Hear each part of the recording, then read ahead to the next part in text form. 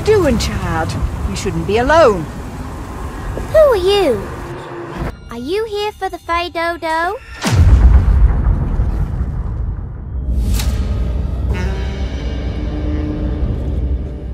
I love games where there are different endings, you know. I love games where you can really choose your own adventure or affect the world, or the world affects you.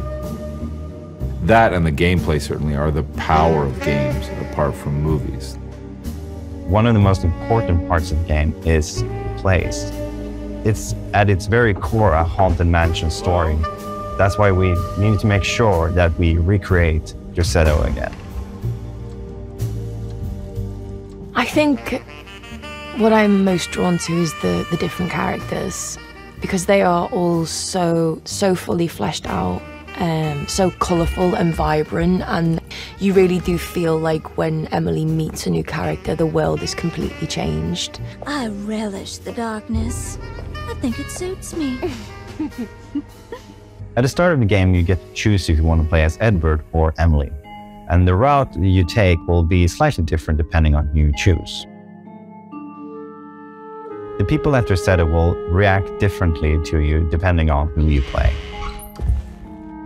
Detective Conby, good to see you again. Solved your case yet? Hey, little lady, how's your evening been going? Ups and downs, I suppose. You know, and I got to kind of see pictures of all the characters before we started, so to now be able to hear the kind of VO of all of them is really exciting. I feel like so many of these AAA titles are, you know, just like very straightforward. There was something about this particular brand of games that was very unexpected.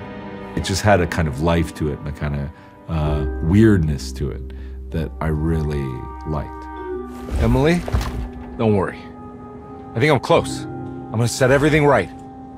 Just be careful.